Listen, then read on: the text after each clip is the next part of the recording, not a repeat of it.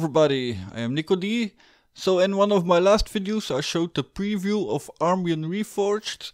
This will be renamed to TwisterOS Armbian, but that doesn't matter. So in this video I'm gonna show you how to install it and how to set it up on your SBC so you're ready for gaming. So the first thing we will need to do is of course download it. So we can go to the Armbian websites, then to forums, and there we see clubs. There we go to gaming on ARM, and then you will find either TwisterOS Armbian or Armbian Reforged. And there is the download link. So download that, write it onto an SD card or an eMMC. If you are working with an SBC that has NVMe, then you can later on install it onto the NVMe. Just be sure your SD card is bigger than 32 GB because this image takes a lot of space.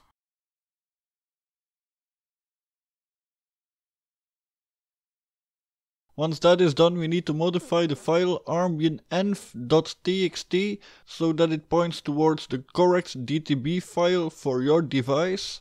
So I am using the NanoPi M4 version 2, so I need a file for the M4 version 2 of course. If you work with the RockPi 4, then you probably don't have to change it. If you work with any other RK3399, just look in this list and hope you will find it.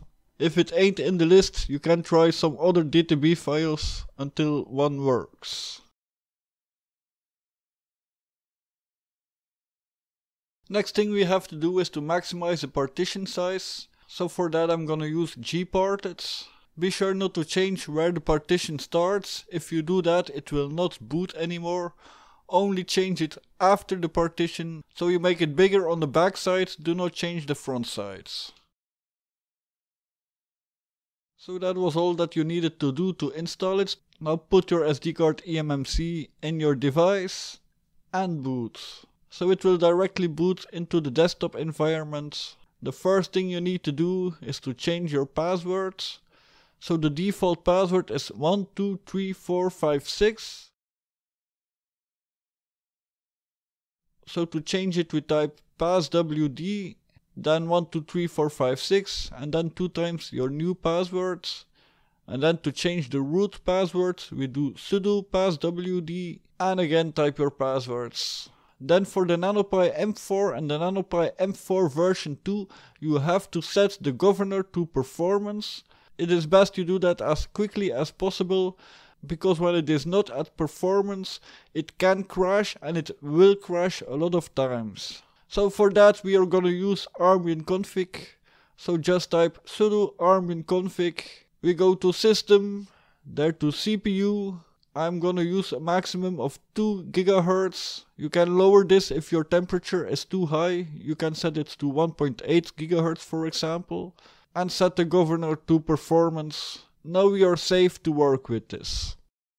Now I connect my Wi-Fi and the first thing I do of course is sudo apt update and then sudo apt upgrade. This to be sure that the system is up to date. While I am waiting for the system to upgrade, I am adding 2 CPU frequency monitors on the taskbar. The second one I select to show CPU 5. So I can see the big cores and the little cores, their frequencies. And I also add a network monitor.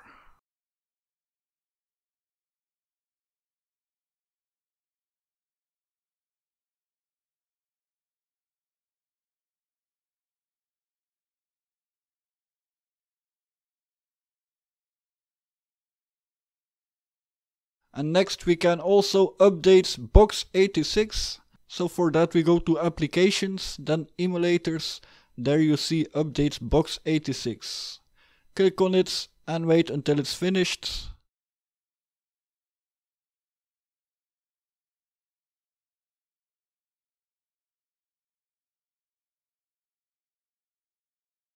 At the end it will ask you for your password, so then type your password and it will be finished. Next we can again use armbian-config to set our locals and to set our keyboard for the terminal. So just type sudo armbian-config. Then go to personal and there you change to whatever you need. So I'm in Europe and time is from Brussels. So locals I will leave like it is. I speak English well enough. So I use a UK keyboard. If you use another keyboard, you will also have to change this in menu and then configuration, I think, and their keyboards. This is different for the desktop versus the main terminal. And I also changed my device name. Now that is done, here you can also install it to NVMe. So for that we go to System, then Install. And there you can choose whatever you need. You can also install it to an external USB 3 device. Do know, with most RK3399s you will have to use an SD card or eMMC to start the boot process, and then it will go over to the NVMe or USB 3 device. With the Rockpi C, for example, there should be SPI, so it should be able to boot from NVMe or from USB. Mine can't do that, so it's not with every Rockpi 4. So now everything is set up, we can start playing games. So I'm gonna show you how to run Viper Racing. So Viper Racing doesn't work on Windows NT versions, so from Windows 2000 upwards. So we will have to choose Windows 98 for this. So for that we go to Emulators, then Wine Configuration, and there we choose Windows 98. I also had to go to Graphics and there emulate a virtual desktop, otherwise it didn't boot. So you will have to play with these settings a bit to make games work. Some games work on later versions of Windows, some on earlier. Some work with a set display resolution. And another tip is to change your display resolution to the display resolution that is set in the game. Then you can go full screen.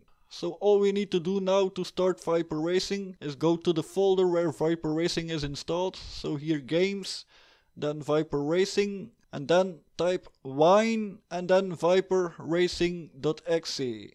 So that's all you need to do, and it starts the game, and I can play one of my favorite games.